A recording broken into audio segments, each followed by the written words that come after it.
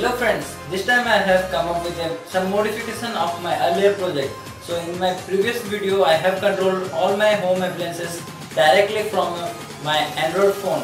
So this time I have come up with a controlling with the TV remote. So you can choose any remote you have in your home. It must be having an IR transmitting LED.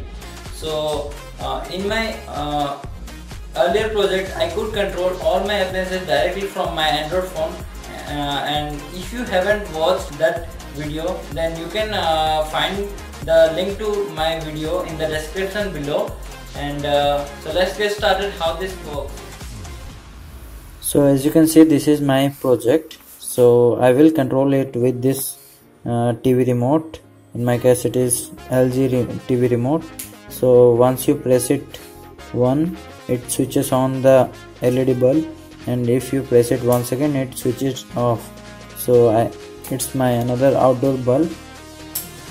And so for 4 number switch, it switches off the fan in whichever speed it is, and 5 number is for speed 1, and 6 number is assigned for speed 2, and 7 is for speed 3, and 8 is for speed 4, and the number 4 is assigned to switch it off.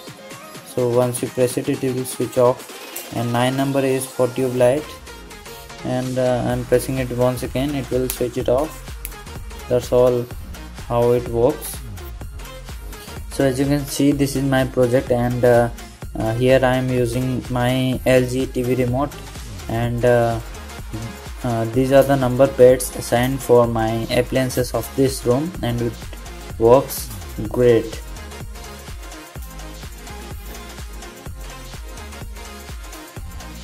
So if you press it once again it will switch off the appliances, and it works great. And other buttons are not working because we haven't assigned this IR remote codes to our appliance.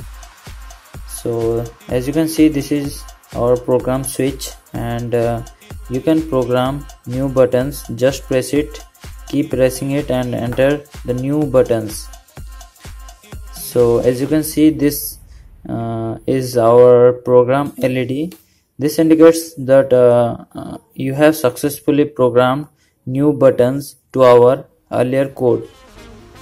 So just keep on pressing 9 buttons for our 9 purposeful appliances, and after accepting the 9 buttons it will not further accept any more buttons. So as you can see, my earlier buttons are not working anymore. So let's try with our new buttons. Yes, that works. So if you press it again it will switch it off, and just it works flawlessly. And as you control earlier with the number pads, it works perfect.